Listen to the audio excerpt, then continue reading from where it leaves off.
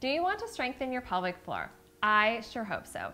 Over the last 20 years, I've been working to develop my own unique techniques and methods to teach women how to safely and effectively strengthen their pelvic floor, which also means that can help you have a stronger core as well as help to say goodbye to aches and pains. So I sure hope you'll join me for these 3 exercises. So hop on down to your mat and let's get started. So the first exercise I want to teach you is all about bringing more awareness to your breath, because breath is super important to help you wake up and properly strengthen your pelvic floor. So for starters, I want you either sitting on your mat like this, or if it's really hard to sit like this, I encourage you to sit at the edge of a chair so that you can feel the base of your pelvic floor against something. And I want you to also understand your pelvic floor, like think of it as a diamond, okay? It runs from the front of the pelvis, the pubic bone, all the way back to your tailbone, and then sits bones to sits bones. So you can kind of wiggle around those 4 points, and you're right up on top of your pelvic floor. Your pelvic floor, ladies, is also the base of your deep core, and it all functions together as one, which is why our breath is so important. So for starters, what I want you to do is just slowly breathe in through your nose and breathing down, if you can, all the way down into your pelvis. And as you exhale gently, I want you to think of those 4 points, drawing them lightly together, and exhale, just zipping on up all the way through the top of your head. So this helps to wake up and activate your pelvic floor as well as your deep core, and you should also feel your lower abdominals start to work a little bit too. So we'll do that again. Inhale, breathing deep down into your pelvis. Exhale, visualize those 4 corners coming together, and exhale, zipping up and growing taller. Even visualize like you've got a string coming out through the top of your head. So as you practice this, you're gonna become stronger and more connected through your entire torso and core. It also can help your posture. So as we move into the next exercise, what I want you to think of is we're gonna use the same idea. With your inhale, breathing down into your pelvis, and exhale is you're going to be that key that helps you to activate your pelvic floor very gently.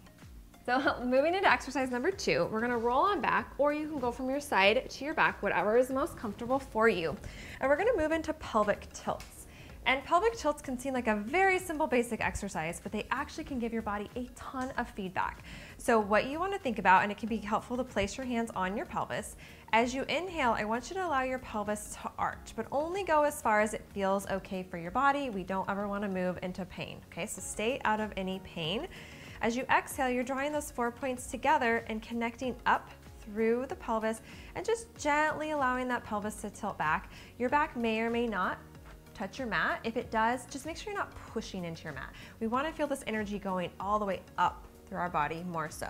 Then as we inhale, we want to allow our pelvis to arch. If we get a little arch in our low back, we want to feel like we're creating space through the hips and through the pelvis. And then exhale, it's pelvic tilt. So we're connecting with that pelvic floor, lower belly. There's no activation here in your glutes or your hamstrings. So watch, if you're wanting to grip those glutes, you're not actually activating your pelvic floor correctly. So we want to let those glutes relax. Inhale, and we arch. And exhale, we're zipping up gently. And then we're feeling this connection, hopefully all the way up through the top of the head. And if you don't feel it today, that's perfectly normal and okay. Just with practice, it will come. So the third exercise I want to teach you is just placing your arms off to the side here. We start with a pelvic tilt. So this exercise is a part of hip rolls. So we start with that pelvic tilt. So we're activating with our breath the deep layers of our core. And then when our low back is touching and we have to start to lift our hips, that's when we start to activate our glutes and our hamstrings.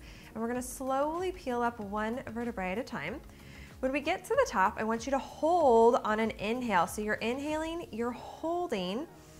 As you exhale, you're slowly rolling down 1 vertebrae at a time, articulating your spine and engaging your abdominals and pelvic floor lightly to help to control you all the way down. When we get to the bottom, we're back to that pelvic tilt. We inhale, we relax and release through our hips, through our pelvic floor, and then we exhale, we connect again, pelvic tilt first. Slowly peel up 1 vertebrae at a time, hopefully starting to wake up that lower abdomen, pelvic floor. This is really good to get that weight off of your pelvic floor as well. Inhale to hold, exhale, nice and slow, articulate, rolling down 1 vertebrae at a time. And on your last one, say you're gonna do 10 of these, I want you to think about keeping a little bit of a connection through your deep core as you go to either roll up or roll to your side, okay? Because that's a great way, great exercises to do to warm up before your workouts or do at the beginning of the day to just remind your body, your pelvic floor, your deep core to be on. It's gonna help you to feel better, feel more energized, and help to say goodbye to those aches and pains. Gone are the days of learning how to ineffectively strengthen your pelvic floor with Kegels.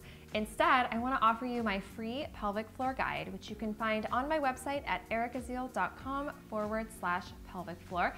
You're going to find step-by-step instructions with my cueing of how to safely and effectively strengthen your pelvic floor, which can just set you up for such better success and health from now moving forward.